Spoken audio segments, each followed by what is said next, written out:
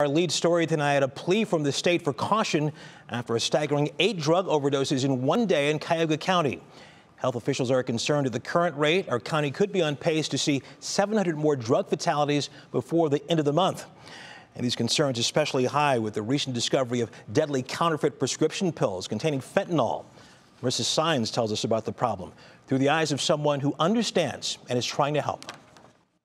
I got addicted to the drug, pills at first and then heroine. To be sitting here, sharing his journey to sobriety, Curtis Schneider calls that a blessing. It told me what to do. It ran my life.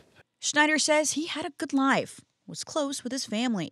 His addiction eventually left him isolated, drawing him to near death many times. I've overdosed a lot. I can't count how many times. There's a growing concern tonight for those who take prescription medication like Xanax and Oxycontin, especially for those who suffer from addiction.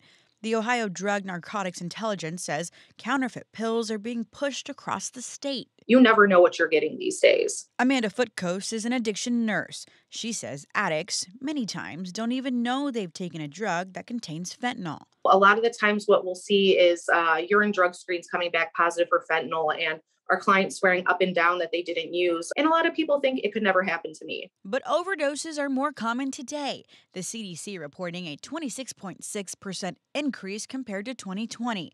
Where I'm going in my future, I just want to keep growing and helping others. Schneider is still on the road of recovery and now spends his time helping other addicts do the same.